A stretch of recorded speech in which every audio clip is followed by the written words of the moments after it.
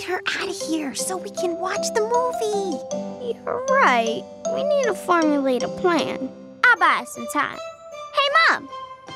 You know what's fun? Pillow fights! But we need more pillows. Ooh, so fun. I'll be right back. Don't have too much fun without me.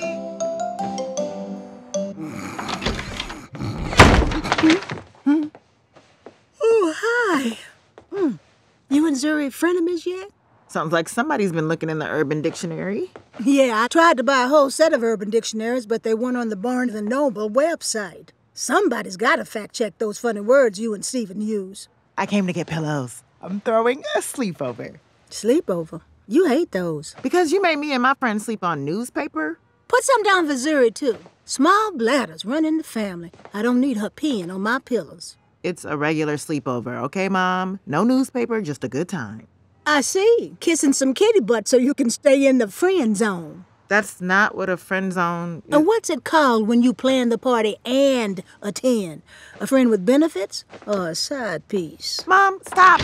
I gotta go. I'll give you a crash course on all these phrases later. I got dog liquor when this all comes to a head. Okay, so if we set a fire here, then your mom will run that way, and we can each crack a can of Stay Turned and watch the movie here.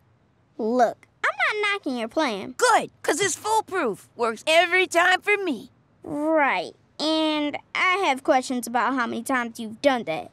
But why don't I just tell her we want to watch a movie? No! She's gonna pick Lexi the Unicorn Dancer. What's wrong with Lexi the Unicorn Dancer? Oh, yikes. Okay, I've got down alternative for allergies, and memory foam for hard hitters. Don't take this the wrong way, but this party's trash. But Zuri, you love Lexi the Unicorn Dancer. Do I look 3 to 5 to you? I'm 6. We want to have real fun. Say no more. Pillow fight! I'll pillow fight when you miss the ball. Do it again. Do it again.